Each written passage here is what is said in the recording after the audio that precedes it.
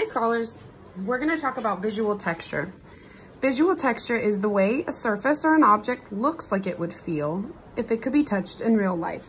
So some of the textures I have here are smooth, bumpy, rocky, prickly, furry or hairy, sandy, fluffy and soft, pointy, here's another soft, rough, scratchy, and scaly. There's a bunch of examples on here. I'm gonna post both of these on the PowerPoint in case you would like to take a look at them. You'll wanna look at the textures as you're adding texture to your shoe. I can show you how to make a couple of the more difficult ones. You can use crayons to make texture, or you can use colored pencil.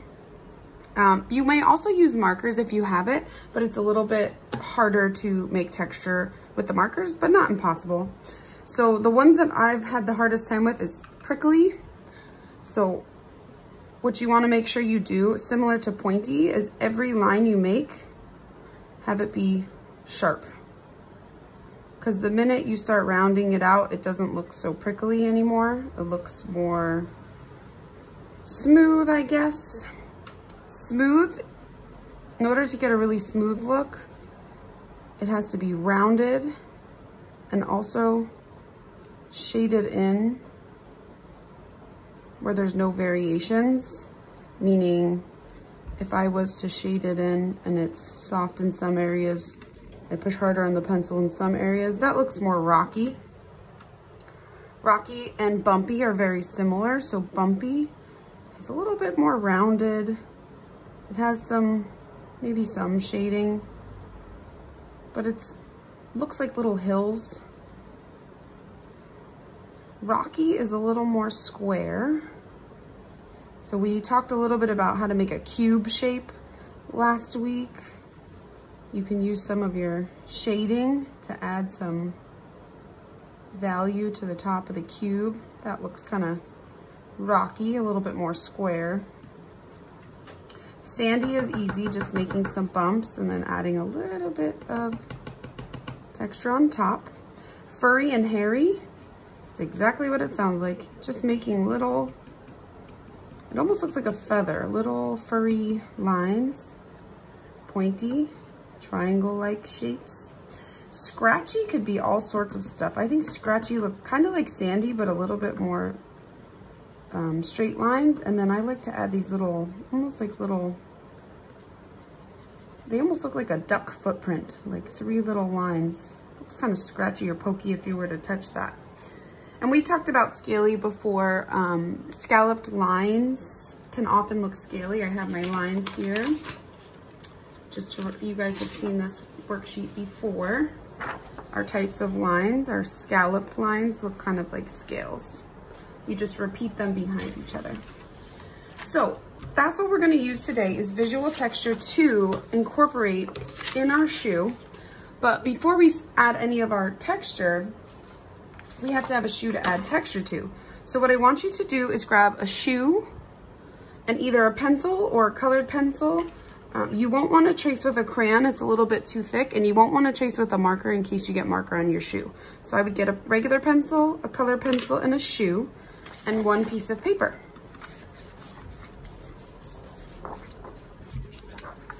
The reason we add texture to our artwork is to make it more interesting.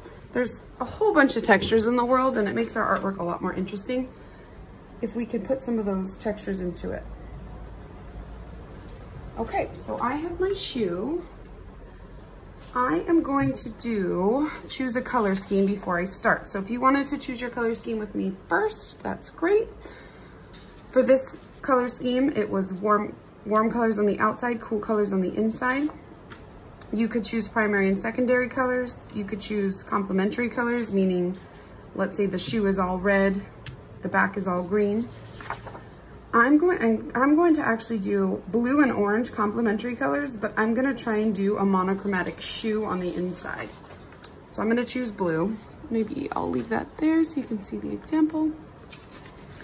And what you wanna do when you trace your shoe is, my shoe's about the size of the paper. I have big feet. I'm going to take my pencil. Now here's the trick, and this is where a lot of people make a mistake. The pencil has to stay on the outside of the shoe, up and down the whole time. You don't ever want to tilt your pencil out or in, then you're not going to get the proper shape of the shoe. So I'm going to hold down my shoe tight with one hand, and I'm going to hold the pencil with the other one. I'm going to make sure I don't dip my pencil in or out because it's going to get the true shape of the shoe. If I keep it upright, I can go around the laces. You could trace the laces if you want. I'm making sure not to dip my pencil out even as I go around this bump.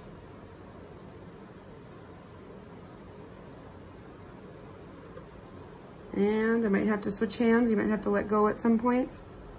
I'm done. I made a little mistake, but that's okay. So right now this doesn't look like much, and that's totally fine. You just touched your shoe. So if you want to take a break, press pause and go wash your hands, it might be a good idea. I chose shoes I haven't worn in a while, and I'm gonna wash my hands when I'm done. The next step is to add those details of the shoe, because you want to have different designs in your shoe where you can add different textures. So I will post the shoe page on the PowerPoint. You can look at some of these shoes, have some really, really cool textures. So this one, I like, there's like little triangles coming up from the bottom of the shoe. I might even add some of that to my shoe. There's some really cool triangle-y textures here. This is a shoe that I used to kind of give that same look to mine. You could add different symbols, you could add stripes. I want you to add at least 6 shapes to your shoe, about 6. So I'm gonna start by adding just that line at the bottom of my shoe. That's already 1. I have 2 shapes. I wanna have at least 6, so I'm going to, I think instead of straight laces, I'm going to have little triangles coming out from the top of my shoe. And you're welcome to make your own ideas. You're welcome to borrow some of mine. I now have 4 shapes, 5, 6 shapes. I think we're gonna need more than 6. So you go ahead and do what you feel you need to do, but I think I'm gonna need more than 6. I'm gonna have the top of my shoe. I know that there was a line on my shoe that went like this, and wow, I'm creating a whole bunch of shapes because 1, 2, there's all these shapes in between my shapes. I'm gonna add some shoelaces. It doesn't need to be perfect. Just go ahead and add what you'd like. You can design your own brand of shoe. Your shoes can have flames coming out of them. You can make roller skates, whatever you'd like. I think I'm going to add another stripe here. I know Vans have that extra stripe. I'm gonna fix the front of my shoe. And I'm gonna add just a couple of textures through, or a couple of areas where I can add texture through here. So just some lines.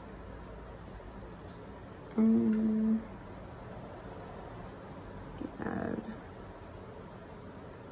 one more line like this. It's kind of cool. Not bad. All right. The next thing you want to do is think about your colors before you put texture in. So I'm going to make a monochromatic color scheme, which means I have light, light, light blues, medium blues, neutral blues, and then I'm going to have blues where there's a little bit of shade added to it, or shades, so blacks added to it. So tints are white added to your blue, and shades are black added to your blue, or whatever color you choose. If you choose a different color scheme, that's totally fine. So I'm gonna look at my textures, and I'm gonna pick a texture to start with, and I'm actually gonna use light blue to start, and I have a light blue color pencil so I can cheat a little bit. I think I'm gonna start with a, I'm gonna start off with a soft texture for this big part of my shoe in here, just because I don't want it to pop out too much. And I'm gonna make it kind of like striped. So I'm gonna push hard on the pencil, but still making it soft texture throughout the top. I'm gonna push lightly so it gets a really light texture. I'm gonna turn my pencil the other way, push a little bit harder. see if I can get like a dark and light stripe going on. And texture does not need to be perfect. That's the whole point of it. I can have some fuzziness coming off the top of my shoe. That's totally fine. I want it to look really fuzzy, as if I touch the shoe, it would feel fuzzy. That's what visual texture is. All right. So if you want to go ahead while I'm adding this texture in and maybe take this time to trace your shoe, that's the perfect time to do that. You could start adding your shapes if you're ready for that step. Kind of start adding texture with me if you're already there.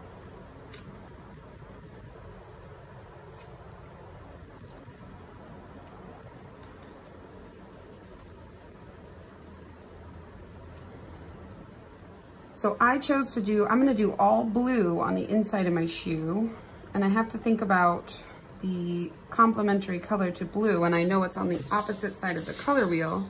So as I'm coloring, you can tell me what is the complementary color to blue, or opposite on the color wheel. Orange. So my whole background will be orange, and you can choose, I chose in the background of my other shoe to do all smooth textures in the background, but you can choose to do textures in the background if you want. So this texture, my smooth texture on my shoe, is coming out to be a little bit more scratchy than I wanted it to, but that's okay. Still looks like texture, and it still looks pretty cool. Coming back to that value of working hard, this is going to take quite a bit of time. So if you work hard, you will get it done. All right, we're almost done with this one. I think the next texture I'm gonna choose is a sandy texture. I am going to choose a dark blue to do that one. So I chose a sandy texture. I'm gonna add a sandy texture in here. Yes, texture can get loud.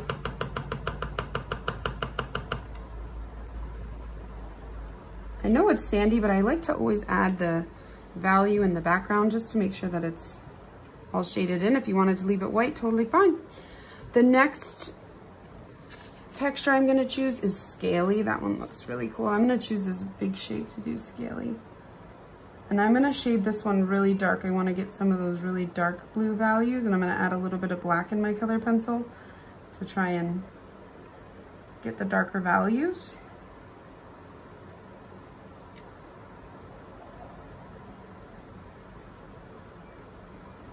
Again, if you're ready, you can start tracing your shoe. You can do this with me. You don't have to watch and then do, we can do it together. You may have chosen to do your shoe a different color, totally fine. So I'm gonna shade this in pretty dark, and then I'm actually going to go over it with black, and it's going to look like a little bit of a darker blue, which is what I'm looking for.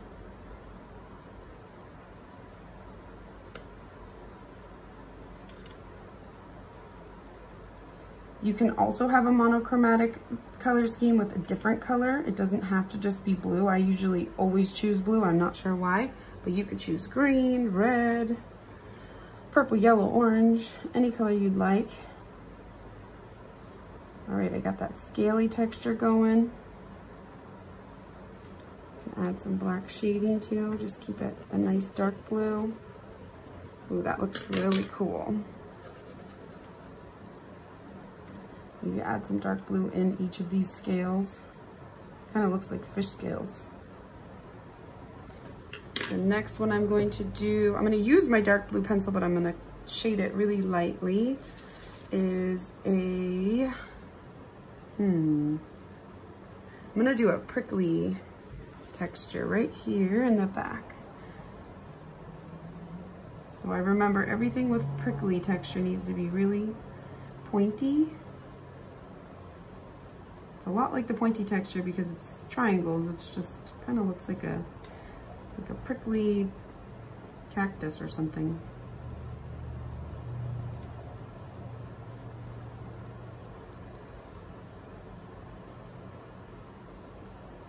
Now, when I'm done doing these prickly things, I can either shade in the prickly things or I can shade in the outside. That's totally up to you. I usually like to shade the outside because then it looks super sharp on the inside. Oops, messed up. That's all right. Mistakes happen. And I'm gonna shade in really lightly in the background. Ooh, that looks really sharp. Nice sharp texture. All right, and I'm gonna choose different textures to fill in the background of my shoe, or the rest of my shoe, not the background yet, just the shoe.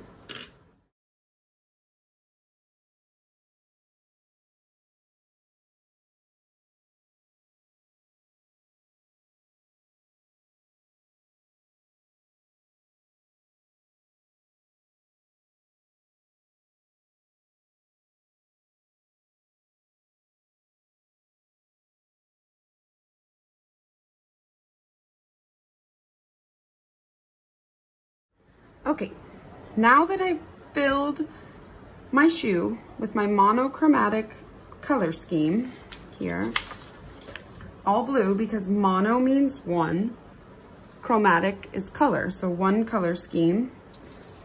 Now it's time for me to do the background. I could choose any color I want, really. If I wanted to keep it all monochromatic, I would want to choose blue. But I think I'm gonna make it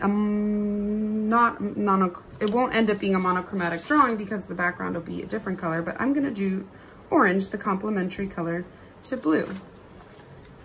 The way that I made this spiral in the background, I'm gonna show you how to do this spiral if you wanna copy me. If you wanna do your own background, totally fine. If you wanted to try this one, this is how you do it.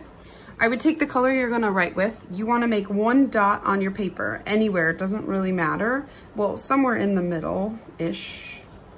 It can be in the middle of your shoe, but you don't wanna draw it too dark, just in case you can see it. I'm gonna do it right here. I think that'll look pretty cool. You want to get some sort of straight edge, so I actually don't have a ruler. I thought that this pencil box would work really well. I'm gonna use the sharp edge. You wanna line up the sharp edge of whatever you choose. Make sure whatever you choose to draw next to is something that your parents say that that's okay because you don't wanna draw on anything. And you wanna hold it down tight. Put your pencil where the dot is. I'm going to draw a line. Stop where my shoe is because I want these lines to be behind my shoe. Start again when the shoe is over. So now I have a line going behind my shoe. I'm gonna keep doing this all the way. I'm realizing now that my pencil box is not going to reach all the way, so I'm gonna find, here, I have a card. A card from Easter, this will work. It's got a straight edge. I am going to line that back up with the dot. You might have to move it around a couple times. I'm going to make a line from the dot to the shoe. Stop, I don't wanna draw on my shoe. All the way out. Again, stop, out to the outside. If you want to put that paper behind so you don't accidentally draw on the table, that's a good idea. A scratch paper, I can find one of those. Here's a scrap paper I've been using, so I can put that underneath so that way I don't get any marks on the table. From the dot, you want to always start at the dot, that way it looks, it just ends up looking really cool. Hold it down tight. All right, and you can keep going all the way around. I'm gonna try and speed this up. Oops, that's why you gotta hold it down tight. From the dot, off the page. Now I don't need to stop anymore because the shoe is not on this side of the paper.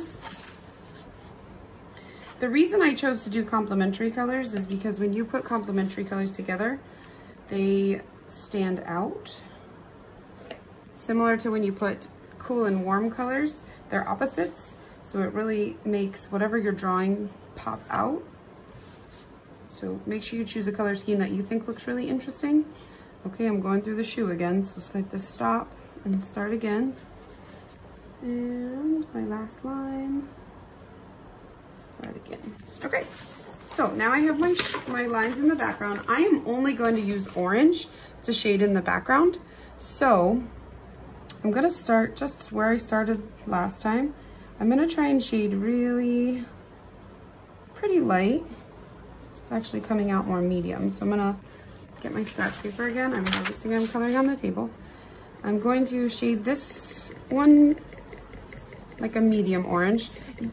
The way you want to do it is just make it interesting. So you don't want to color them all the same because you've divided them, so that would defeat the purpose. Otherwise you could just color the whole background orange. I'm going to try and have some light orange, some variations of dark orange, some medium orange. So that one's kind of like a medium. I'm going to see if I can get a really light orange over here. All I'm doing is pushing a little bit softer on the color pencil. Again, you can totally do this project in crayon if you don't have color pencils, that's fine. It's whatever you have. You can do it in regular pencil as well. Totally fine. I'm gonna go ahead and do dark value. So choose your color scheme and then go ahead and color in the background of your drawing. However you choose to do it, that's great. I'm gonna fast forward this. You can see the end of my piece. Don't forget to take a picture of your project and upload it to Google Classroom so we can see. All right.